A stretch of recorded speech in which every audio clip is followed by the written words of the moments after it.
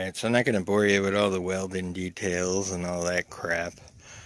But here's the pipe. I've got it all set up. You know, when you weld, guys, make sure you get a good helmet, good set of gloves, and cover up so you don't get flash burn. I see too many people short sleeving it, not wearing or one of those Harbor Freight crap helmets. Don't do it. You'll go blind. It ain't worth it. And you know, get a good pair of gloves too, so you don't get burned. But alright, we're gonna weld this up and I'll get back to you in a minute. Alright, I just did a couple tack welds just to get it on. Let's see how it fits and then I'll weld it up. Alright, so I got it welded. Little bit of blurble there. Didn't have much of a choice, had a gap. So, because that pipe wasn't, you know, perfectly round. So, but anyway, it's all flat, good to go. And we'll get this mounted up in a couple minutes. Don't mind me just adjusting my exhaust pipe. So this is funny, I just cut a gasket out for the exhaust, and I couldn't find the bolts I was going to use.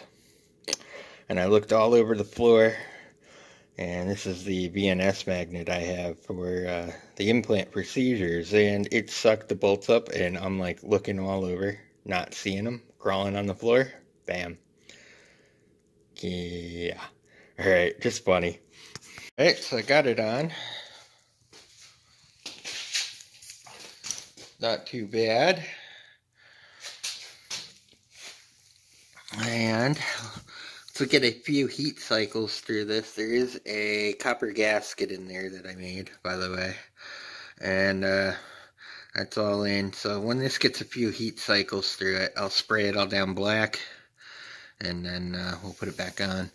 But up here, I'm going to put a mounting clip here and attach it to this bracket. I had some, but they're just too small. So, anyways, that's going to be the exhaust. It looks pretty good. Very pleased. Plenty of room from your feet and all that good stuff. So we'll get this all looking good. Sprayed up. And that's it. But yeah, that's one of those little pit bike exhausts. So I got it on there. And funny enough, that little tiny chamber, well, you got to remember this too with this, okay? This is going to be a low RPM build.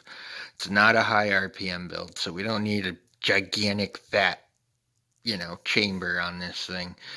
This is like 4,000 RPM, and it's made to put out some super amounts of torque.